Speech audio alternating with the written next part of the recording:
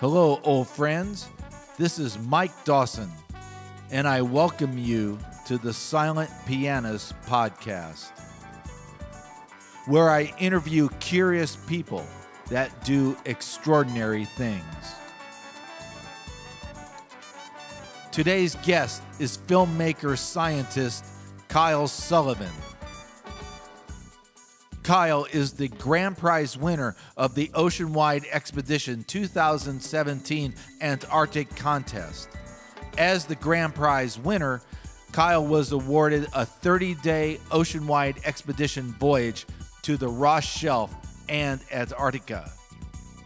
The incredible journey gave Kyle an unprecedented opportunity to film and photograph in Antarctica.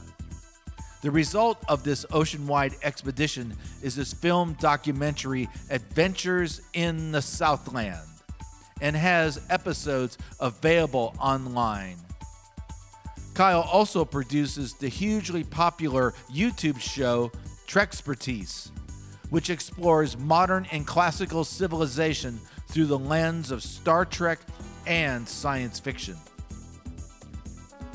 In 2017, Kyle, along with his wife, Katie Boyer, launched their film production company, SCREENDOOR Pictures. I talked to Kyle Sullivan via his production studio in Birmingham, Alabama.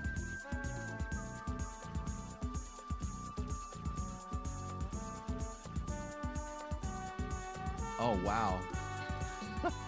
Well, I don't know what happened, but I killed you for just a second. I think I'm recording you now, so. Jeez, man.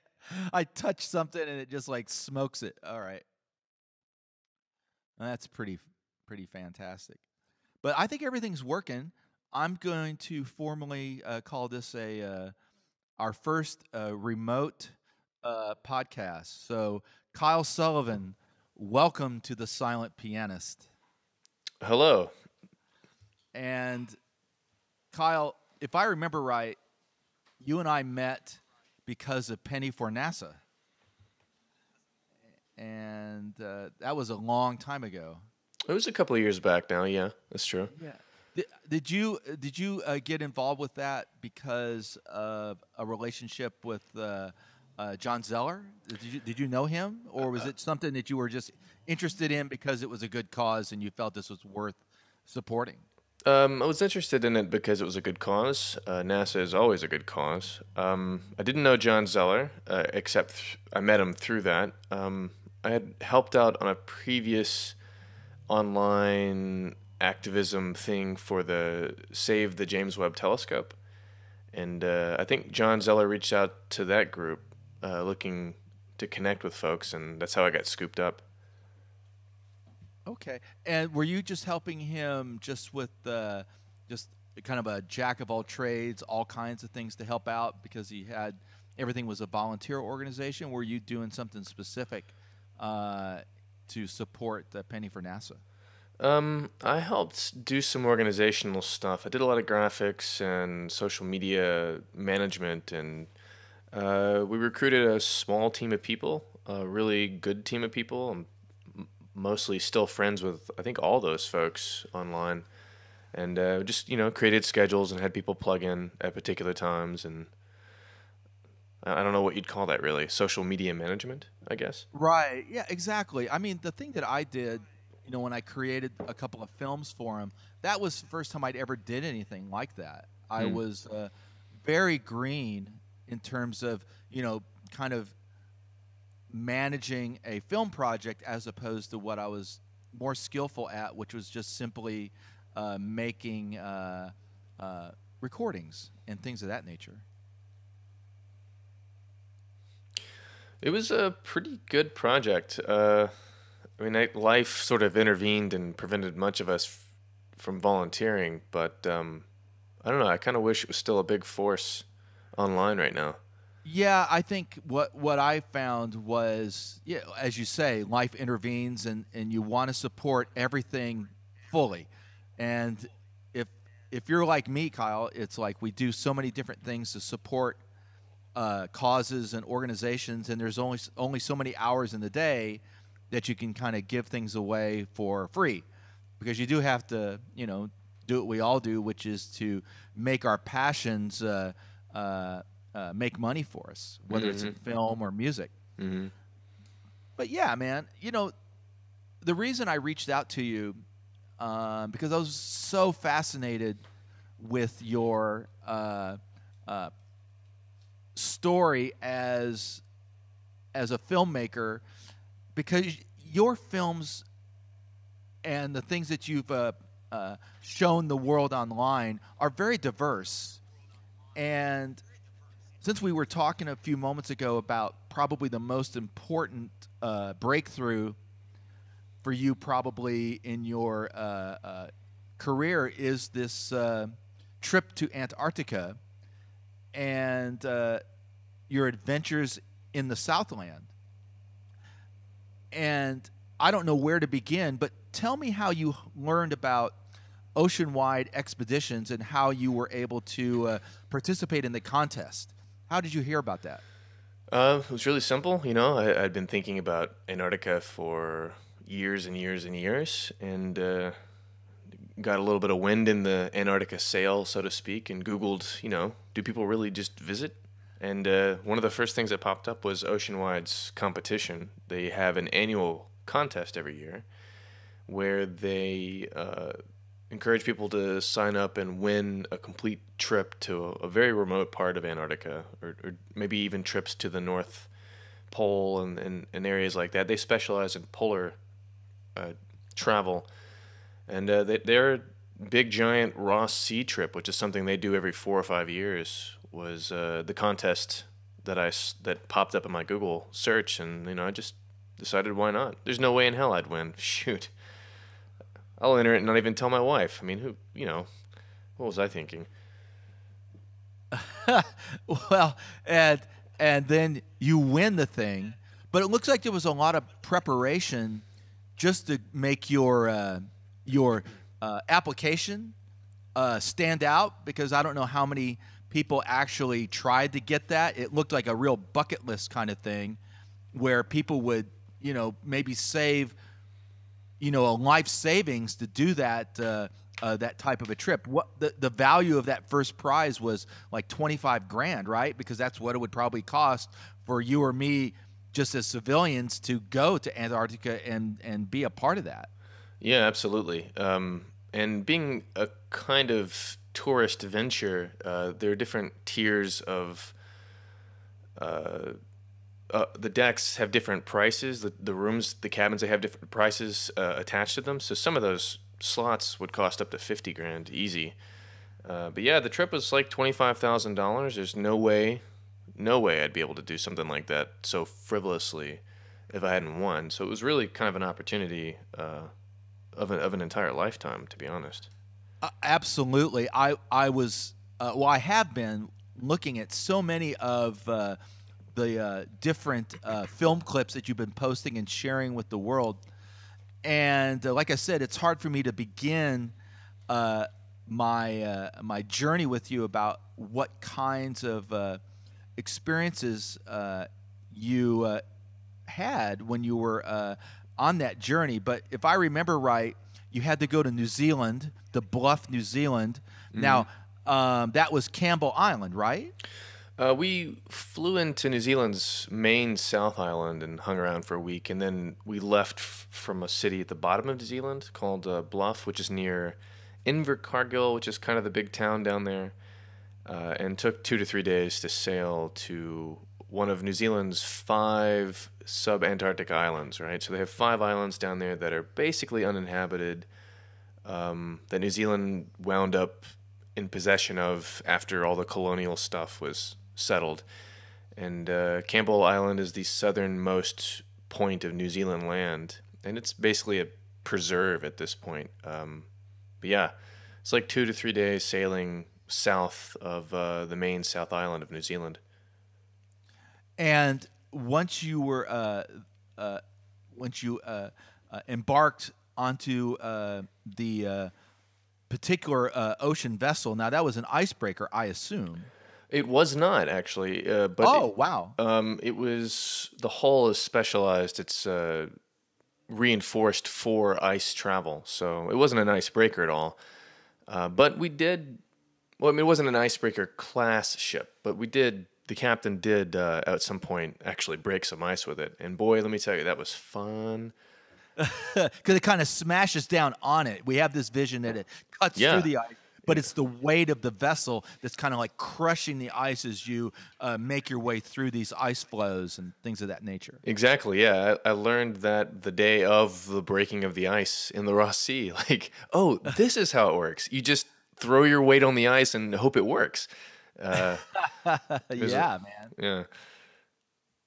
That must have been like a first wow moment, you know. But I'm sure every moment of every day was full of wow moments. But so I'm looking at, you know, the map that was posted at the expedition website, and you really made a journey, man. You were across the international date line. You went through places like Cape Evans and Cape Royds and Peter First Island. It's just so fascinating. But was there any one particular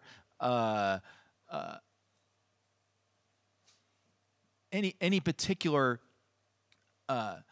image in your mind that just completely makes it iconic for the whole trip? Or maybe it's very hard to choose. I don't know. Let's see. It is really tough to choose. There was a lot of really kind of special, unique places down there. But if I had to pick one place, it would be Franklin Island, right? So I don't know how many days into Antarctica this was. It was probably the third or fourth day after we arrived. But there was an island we went to called Franklin Island. It's a penguin rookery. A lot of Adelie penguins and occasional emperors hang out there, raise chicks. Not the emperors, but the Adelies. And there's seals everywhere. And so we had to zodiac like 2 miles across open water to get to the island. They couldn't get the ship any closer than that. And the water was rocky, and there's like this real low bank of clouds. It's really heavily overcast and just dark in the middle of the day, kind of overcast. And the penguin rookery, which is normally thousands strong, it's in late summer, moving into fall. So most of the chicks had already, you know, acquired their adult feathers and moved out into the ocean. So like you just have the stragglers left, which, you know, there's, you know, 2,000 individuals maybe hanging around. So you're not stepping on penguins walking around, but it's comfortable enough, and there's plenty of wildlife that you can check out. And so like this was the first time that I had gotten ashore with this many animals in one place, and there's a giant bank of ice swooping up from the beach, like immediately up from the beach. So like this giant ice cliffs, these low-hanging clouds. There's Adelie penguins everywhere. There's an emperor penguin on the beach. It's the closest I ever got to an emperor penguin the entire trip, and we did see a lot of emperors. And you know, I mean, we went to several penguin rookeries. We saw lots of crazy things, but for the first real introduction to 100% pure Antarctica, Franklin Island probably stands out as a very special place for me personally, and probably for most of the people on the ship. It was a similar experience for everybody. It was just you saw everyone walking around the beach, going different places, using their cameras and looking around, and everybody was really hush. It was like being at a church because like it was so magnificent. And like, you know, you'd walk past someone and they're going to go take a picture of this penguin, and you're headed down to this seal, and you know, you just sort of smiled like children at each other and didn't even say anything. You're just like, I can't believe this is happening. It was a really, really surreal experience. That clearly is a life-changing experience. And it was 30 days. And so you just probably had just one moment like that after another, because every new environment was probably just as awe-inspiring. And you know, you're really doing what I've seen so far is just such a great job of documenting it. I thought your photography, your cinematography, and your photography is gorgeous, man. You took some really nice gear, and you took a lot of care to document. I mean, it was probably foremost in your mind was to be this journalist, documentary filmmaker at all times. You probably never really turn that part of your brain off. And you know, one of the postcard vids that I thought was just gorgeous was one of the ones I watched last night, which was McMurdo Sound. Mm-hmm. Oh my goodness, yeah. And so tell me about that particular day. Okay, so McMurdo Sound is near McMurdo Station. It is probably the most southern point we went to on the whole trip.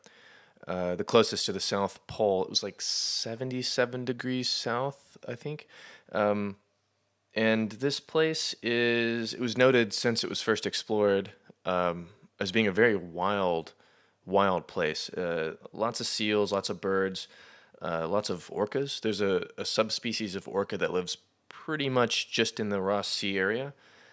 And so, being the end of summer, the days are particularly still long, but they're starting to get shorter. It had been overcast for a couple of days, and when we pulled up into the Sound for the first time that afternoon, the cloud bank started to roll back. We could see some of the blue sky, and the sun suddenly popped out, and it was a very strong sun, and it started to set. Normally, sunsets last, I don't know, 20 minutes, up here in the regular parts of the world. But that sunset lasted for 4-6 hours, something like that. All the wild oranges and yellows you get with a sunset. It was just like a sunset in absolute slow motion. And with the cloud bank rolling back, you got to see some of those colors splash off the mountains and off the water. And at the same time, you had orcas everywhere. I didn't get good footage of the orcas because the ship was moving, and it's hard to get a good shot of a whale when the ship is bouncing around. But there are like 100, 150 orca whales all around the ship, all around the ice edge. We're up to the edge of the permanent ice at the top of the sea. And they're frolicking and hunting and socializing with each other. And to see that many top predators in an environment like readily visible to the eye, it really gives you a sense of the health of the ecosystem as a whole. The water must have been absolutely teeming with Antarctic toothfish and other prey that the orca normally eat. There were emperors. There were dozens of emperor penguins sitting on the ice edge, watching the ship go back and forth. And hold on a second, sorry. Yeah, dozens of emperor penguins everywhere. And so, we got to see all this splendor for hours and hours and hours. It was such an exciting, such a colorful vista that the whole ship was out on the deck with cameras. People exhausted their batteries and memory cards, shooting and shooting and shooting and shooting, myself included. I spent 3 batteries in a row just shooting and shooting and shooting. And it was just an incredible otherworldly thing. You think Antarctica is going to be like a cold, desolate place, but I've honestly never seen so much wildlife in one place anywhere else I've been on the planet. Yeah, man. It sounds like we have no idea. You even used the word yourself. Then Antarctica is your lunar sea of tranquility. I love that from your little application that you wrote up for the Oceanwide Expedition cruise. And I think that what you just said really encapsulates that, because it might as well be a moon around Saturn, because it is such a unique place in the world. And I don't think people get it at all. No. And of course, you witnessed it, and it clearly transformed your entire worldview in those hours and days as you traveled from one amazing location to another. One of the things that I wanted to ask you, and it kind of relates to something that you allude to a lot in your films, which is that you have a component of history to everything you do, whether you produce films about your Antarctic expedition, or when you gleefully delve into science fiction. Where did that interest come from of history and anthropology and archaeology? Is that something you studied in school, or is it just something that you just love and you just consume it because it's a passion? Both. I have an anthropology degree from the University of Alabama at Birmingham. I love reading history. For me, the root of all the different film and video things that I do is the same. It's kind of an exploration of the planet, and science fiction has the same impulse to it that, reading history of scope does, that understanding an ecosystem does. Like the perspective from which you're looking down on your subject matter is the same, unlike a drama, a film about a drama or a couple or a marriage or something like that, which are, I love doing stuff like that too. But for me, the rules are the same. It's kind of about exploring the world. And so like anything science fiction that we do, which my wife and I, that's the kind of stuff we're looking to do in the future, or history or language or anthropology, it literally all comes from the same place of just childlike curiosity.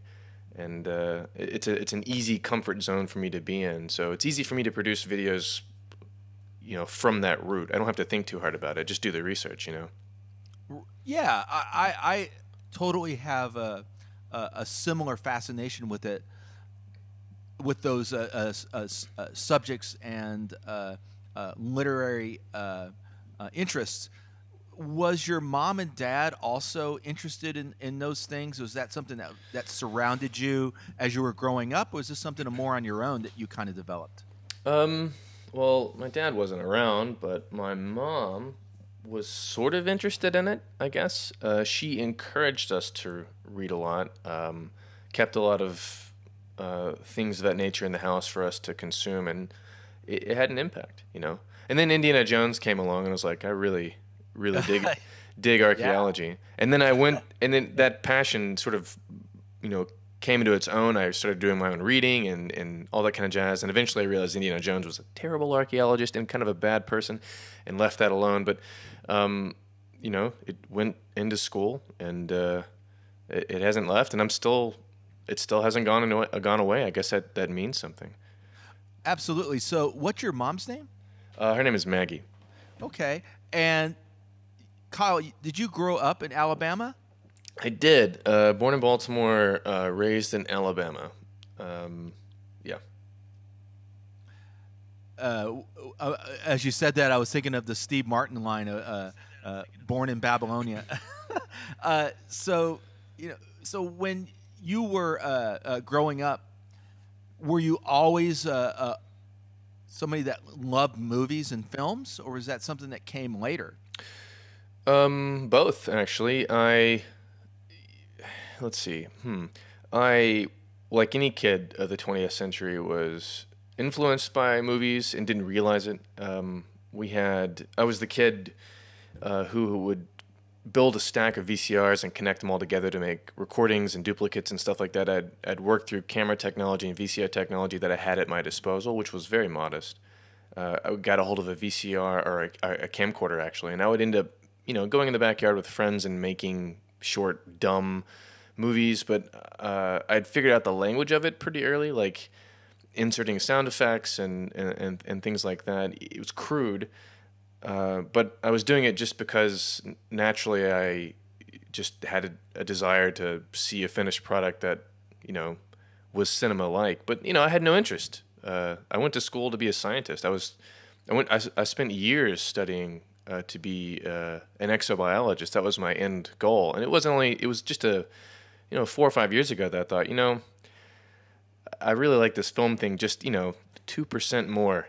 And I could probably get some of the same mileage out of exploring the planet and the ideas of the sciences through that medium, and probably much better suited to my personality. And it turns out I was right. So, I just never noticed that I liked film enough to make any until very recently.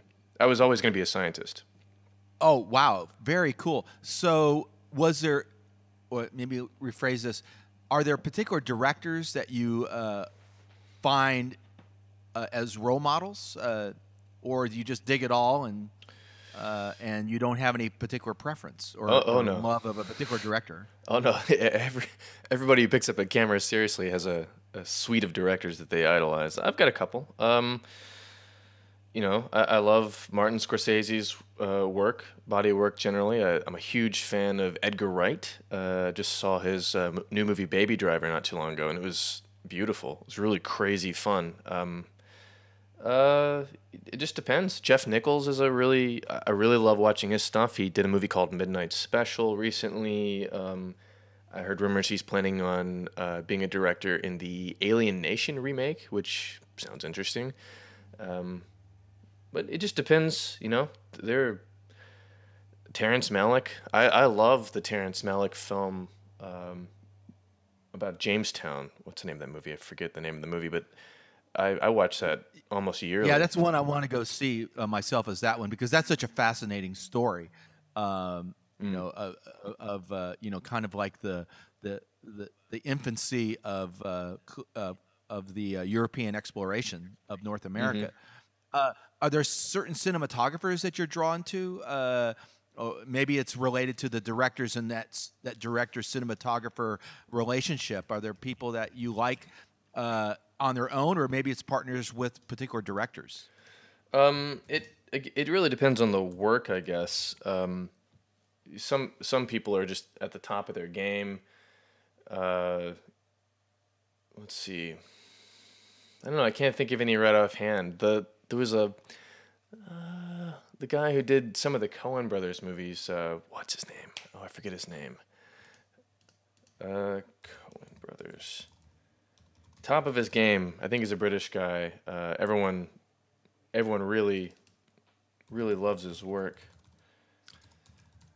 Well, sometimes, maybe that's the best compliment we can give a cinematographer, because Roger Deakins, that's his name. Yeah. Oh, okay. Yeah. There's well, what I was thinking of is that sometimes, when you kind of forget the individual's name, it's because you're so immersed into the beauty of their work, you sometimes forget that there's a person behind it. It's like looking at a beautiful painting, and you sometimes forget who it was that created that work of art. But sometimes, it's more like I just have I forget people's names constantly. I'm really terrible with names. Yes, and your name is, sir, Bile. Yeah, Edward. Exactly. So, was there some mentors that you had when you were studying to be a scientist?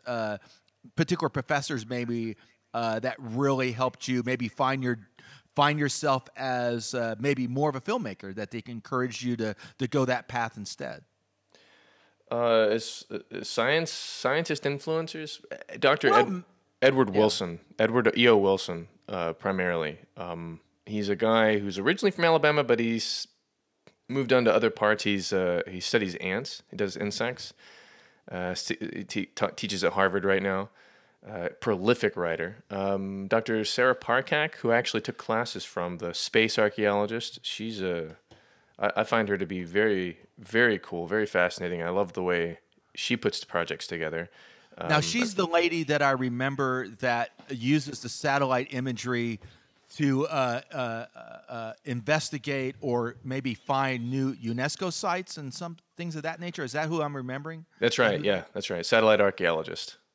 Yeah, what a great job.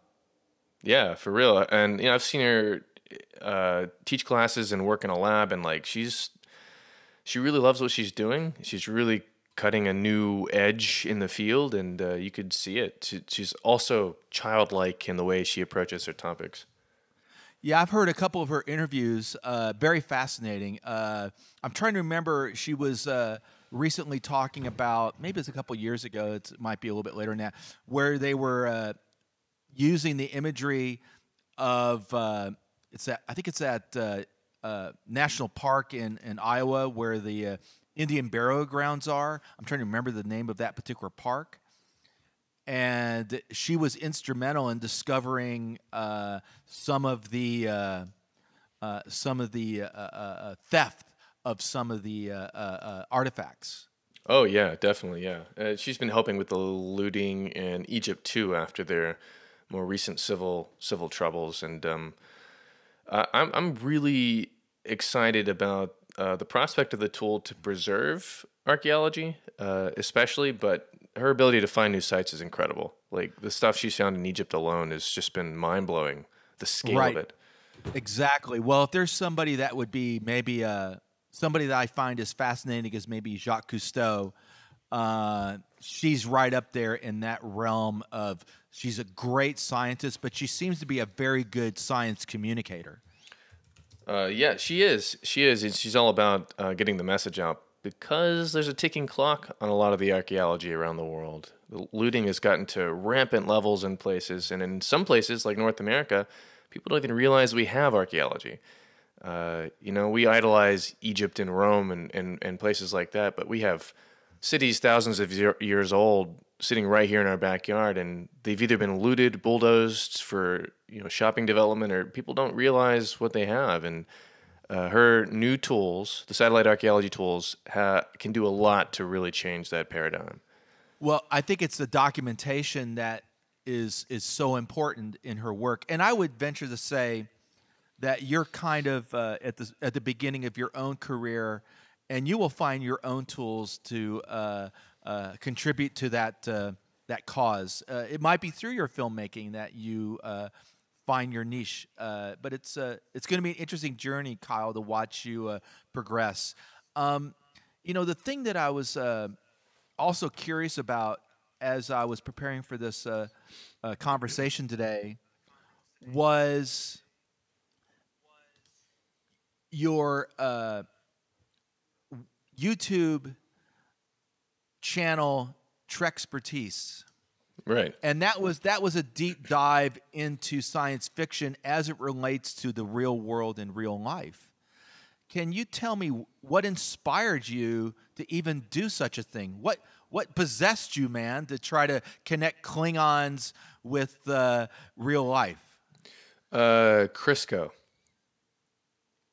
The vegetable shortening. Yeah. Okay, so well done, sir. Here's how anthropology, and I guess history a little bit more, anthropology works, right? So you want to study a bunch of different things about what people do and what they mean and how they intersect with the way the world is functioning. But sometimes the scope of what you can look at is very small. But it turns out a lot of the details that you're looking for come right out of the smallest thing of study. I attended this graduate student lecture on Crisco, artificial shortening versus traditional animal fat for cooking. And I thought, great, I was getting extra points for being there, and this is going to be boring. It's it's not even really about food culture. It's about something you use to cook food.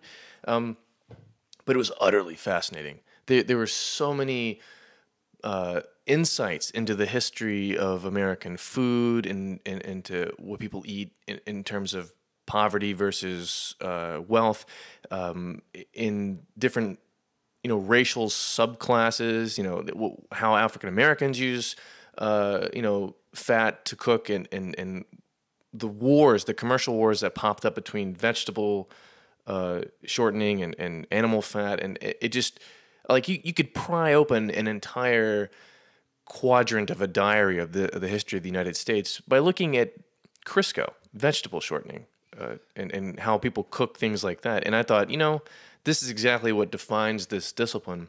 And the more I thought about it, the more you could do that, obviously, with the works of fiction that people create. And, Star Trek's been studied a lot in terms of like its impact on society, but I got the sense that people were only talking about the same things over and over.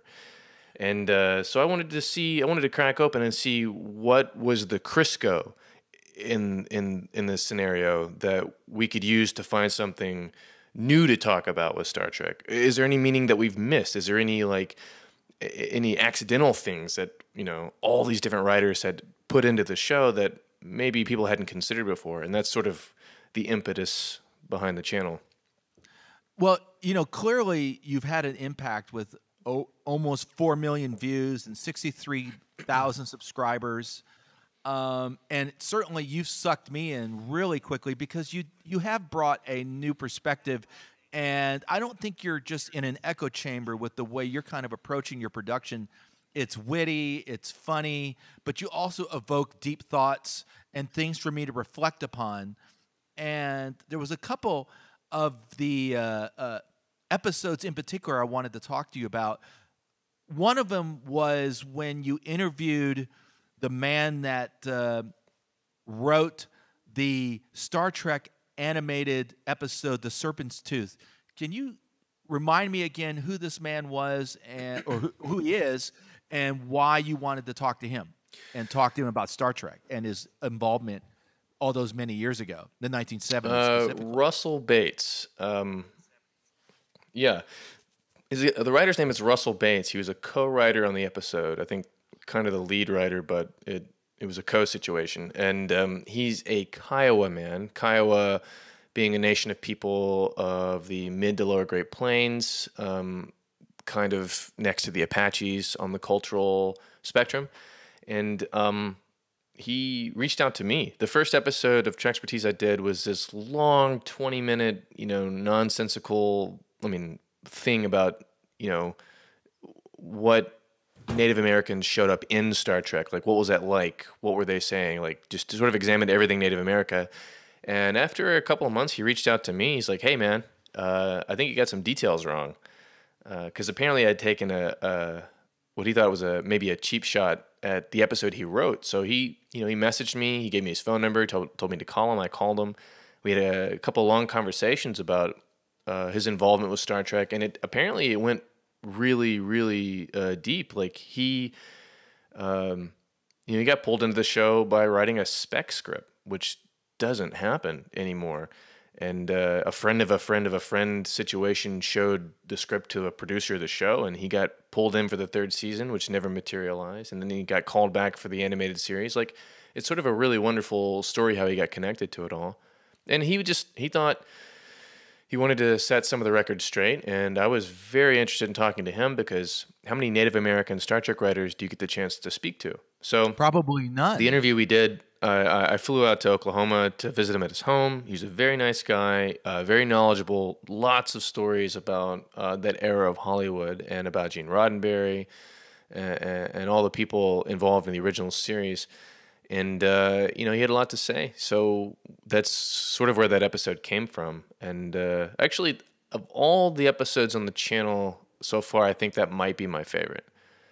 Well, I will tell you, of all the Star Trek animated episodes, that was the one that I still remembered because it had a dive into the early civilizations of America.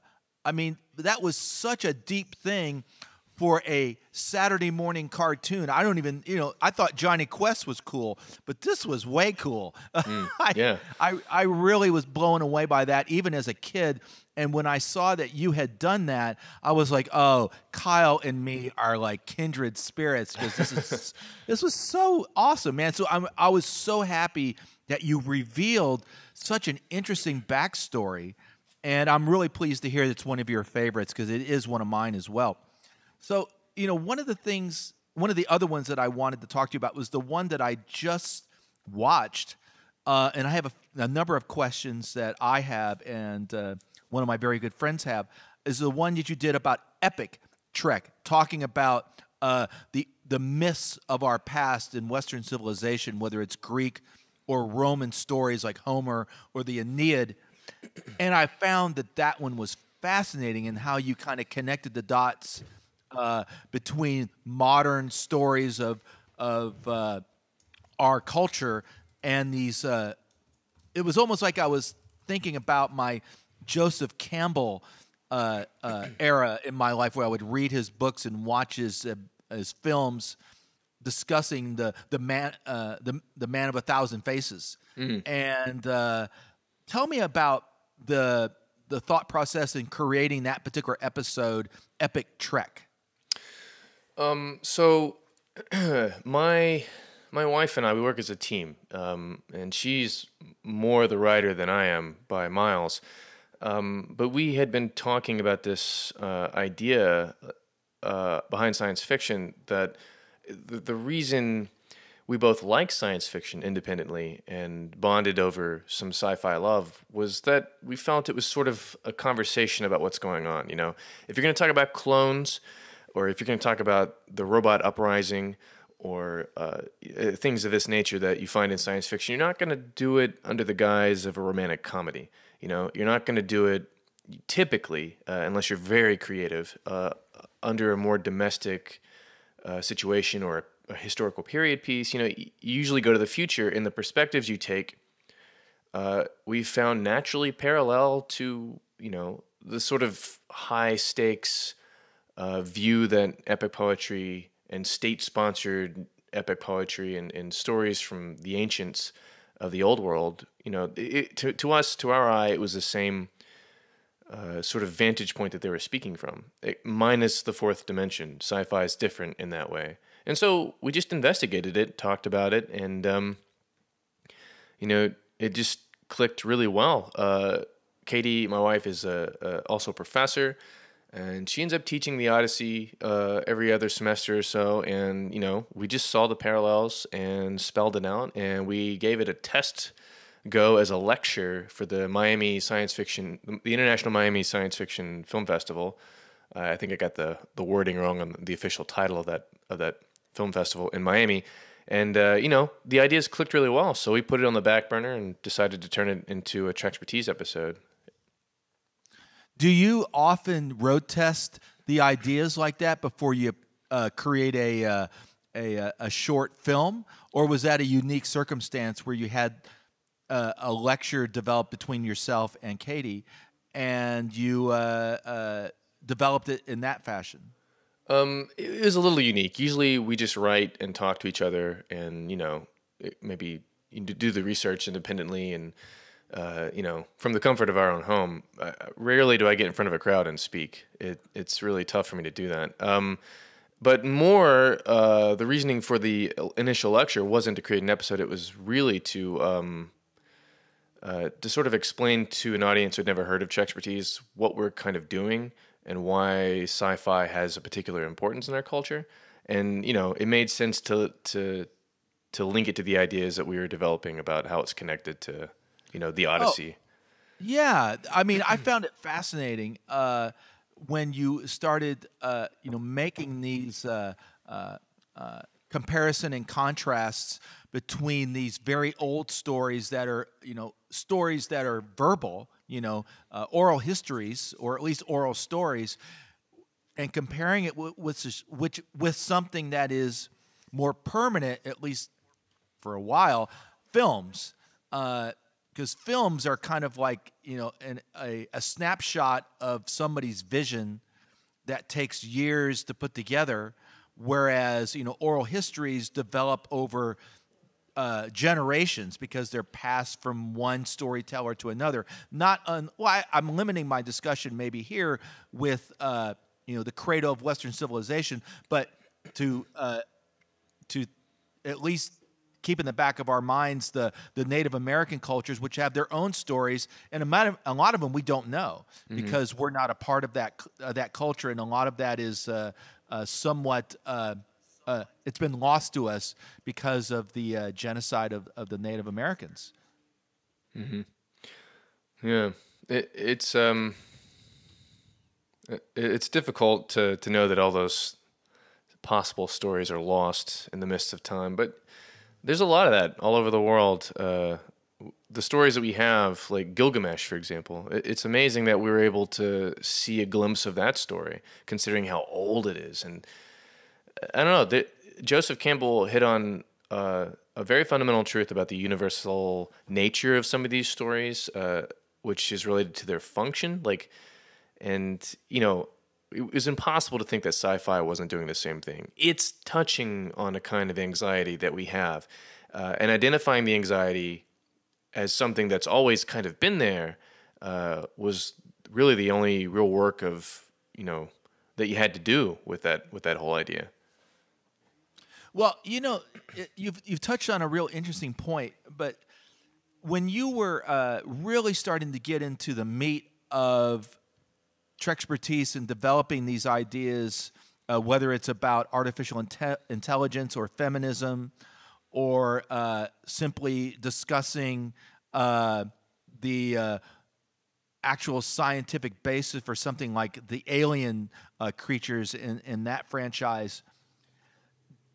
Does the recent trip to Antarctica, has it transformed your appreciation for these stories? Because I'm sure that was always in the back of your mind as you were looking at these settlements where these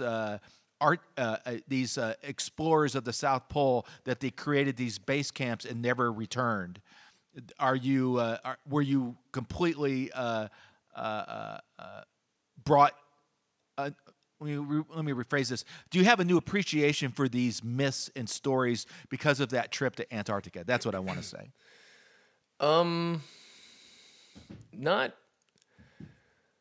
Not really. A new appreciation. I mean, an appreciation, yes. I'm not sure that the experience in Antarctica really changed how I felt about these old stories.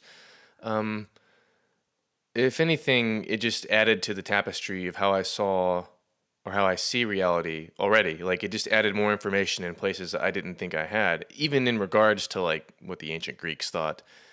Because, we're all kind of in the same predicament. Each time a human is born in every era, you're born into a culture, and between your wits and the knowledge the culture passes on to you, you don't really know much about the world. And the fact that we know so much right now is a real gift. And being able to go to a place like Antarctica, a technologically infused adventure, wouldn't have been possible for ancient peoples. And that was foremost on my mind. I would think about, what would the Mexica do with this, kind of vantage point at the bottom of the planet? Would they even realize, what they were seeing in terms of where? I mean, I don't know. It contextualizes you so hard being out in the world into a place like that.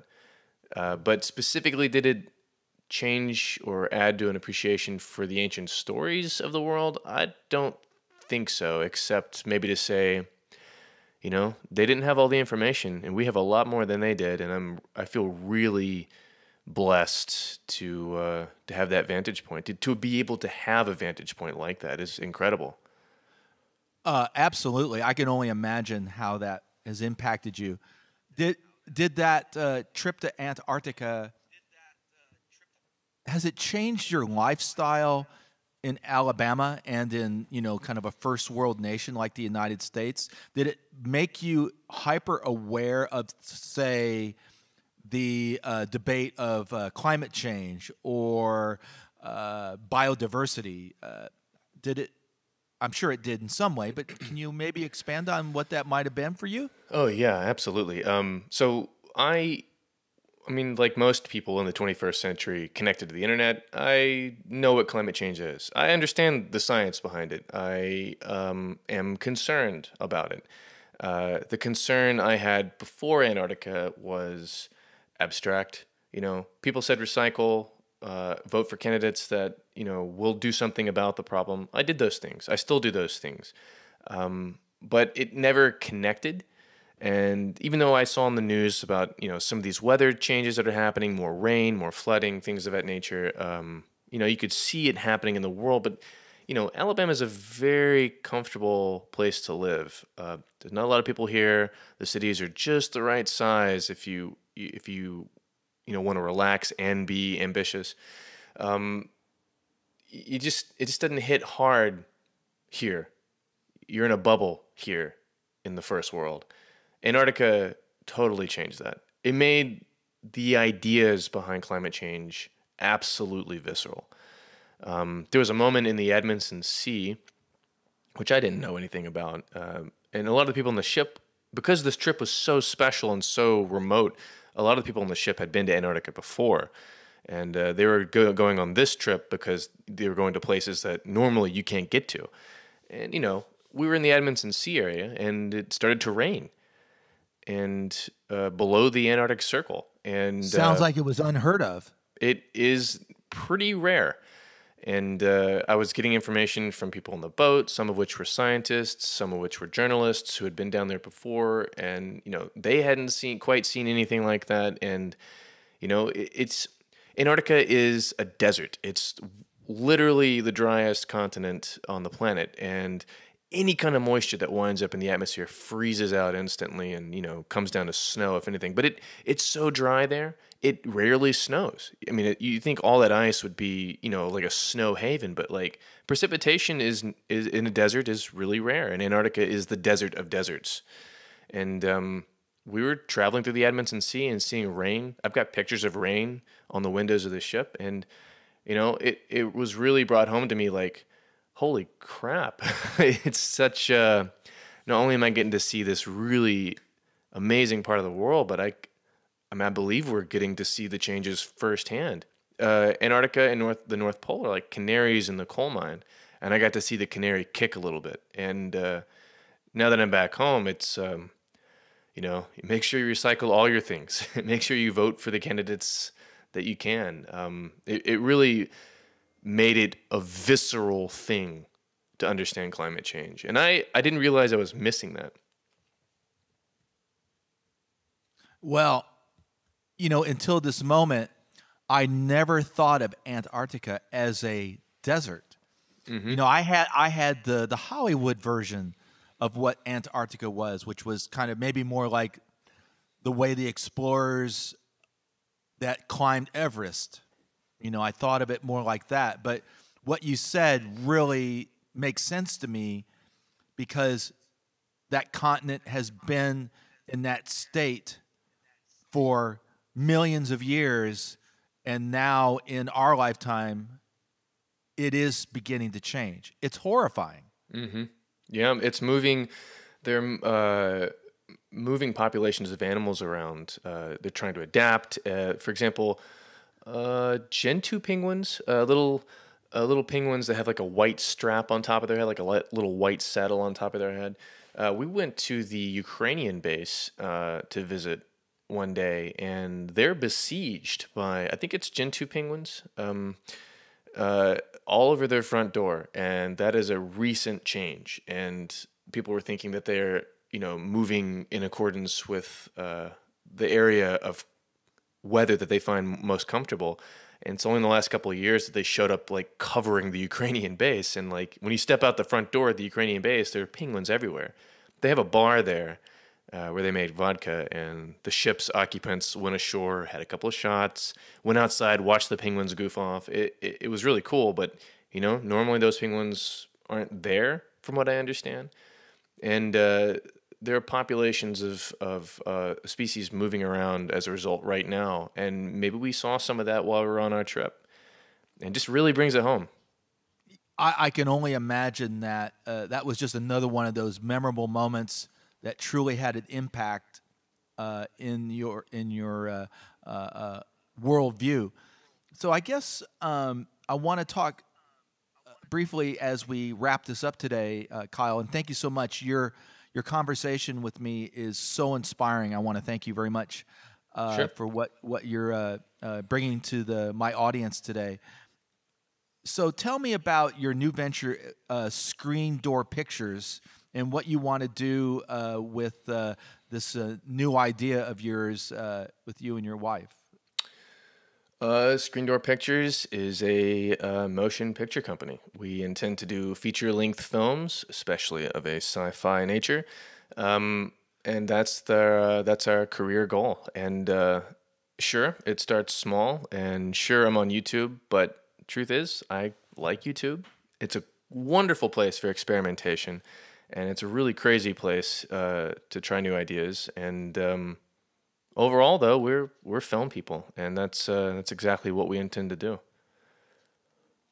Well, I'll tell you what, I can't wait to see some of your projects come to the big screen, and can't wait to see them at Cannes and Sundance and all of these venues that are hungry for ideas from filmmakers such as you and Katie. Kyle, we could just keep this going for hours on hours, but what I'd like to do is, maybe the next time we do this, maybe I can talk to you and your wife again, maybe in a couple years after we see a couple of your films come to life, and we can talk about that again. Absolutely. It'd be my pleasure. Fantastic. Well, I'll tell you what, ladies and gentlemen, this is Kyle Sullivan, and he is going to be a force of nature with all his fellow filmmakers. So thank you very much, Kyle. Thanks for talking to me today. Thank you for having me.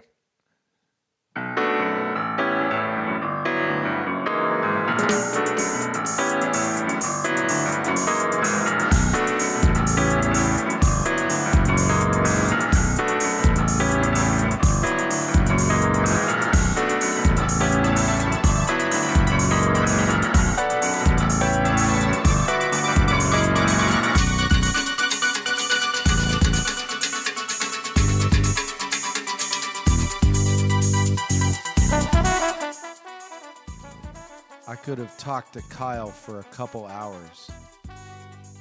Kyle Sullivan's interview has captured perfectly what my vision of what the Silent Pianist show is supposed to be about.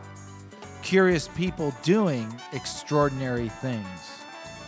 Well, I think a trip to Antarctica by winning a worldwide contest qualifies as doing extraordinary things. You can find more information about Kyle's journey to Antarctica at the Oceanwide Expeditions website. Just look below in the description to find that link. And don't forget to check out the YouTube channel Trekspertise and his personal YouTube channel Kyle Sullivan to view his Adventures in the Southland films. Just search for Kyle Sullivan at YouTube and you can see all his wonderful films and innovative film creations. And for those of you viewing this podcast at YouTube, all the visuals produced are by filmmakers Kyle Sullivan and Katie Boyer. My name is Mike Dawson, and I am the Silent Pianist. You can find me at my band's website, roarelectra.com, or at my Twitter at Mike Dawson Music. And you can find the Silent Pianist podcast anywhere podcasts are found.